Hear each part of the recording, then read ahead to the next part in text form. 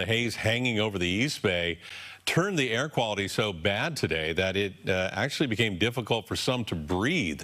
KPIX5's Andria Borba reports from Walnut Creek on how locals coped with that bad air.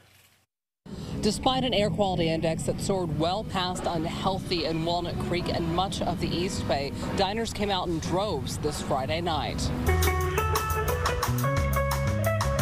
While the jazz is smooth in Walnut Creek tonight, the air quality is not.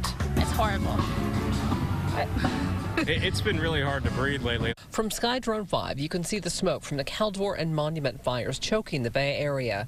The wind shift really kicked in around mid-morning, making masks not only necessary to stop the spread of COVID-19, but to take a deep breath. It's awful. I'm sick of it. I'm thinking of moving, actually.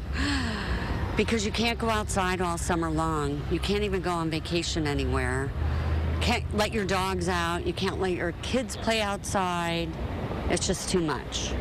And it's bad for people with asthma like me. Not being able to breathe really isn't great. Chelsea Benninger works at a COVID testing site and has been out in the smoke all day long. We have N95s on, obviously, so the smoke didn't bother us as much today, but a lot of patients didn't enjoy it. But it's still Friday night and restaurants were hopping, though diners had a choice to make. Eat inside with a higher risk of contracting COVID-19 or eat outside in an unhealthy AQI. For Noor and Chelsea, the choice was easy. I think we're more scared of COVID than some smoke in the air.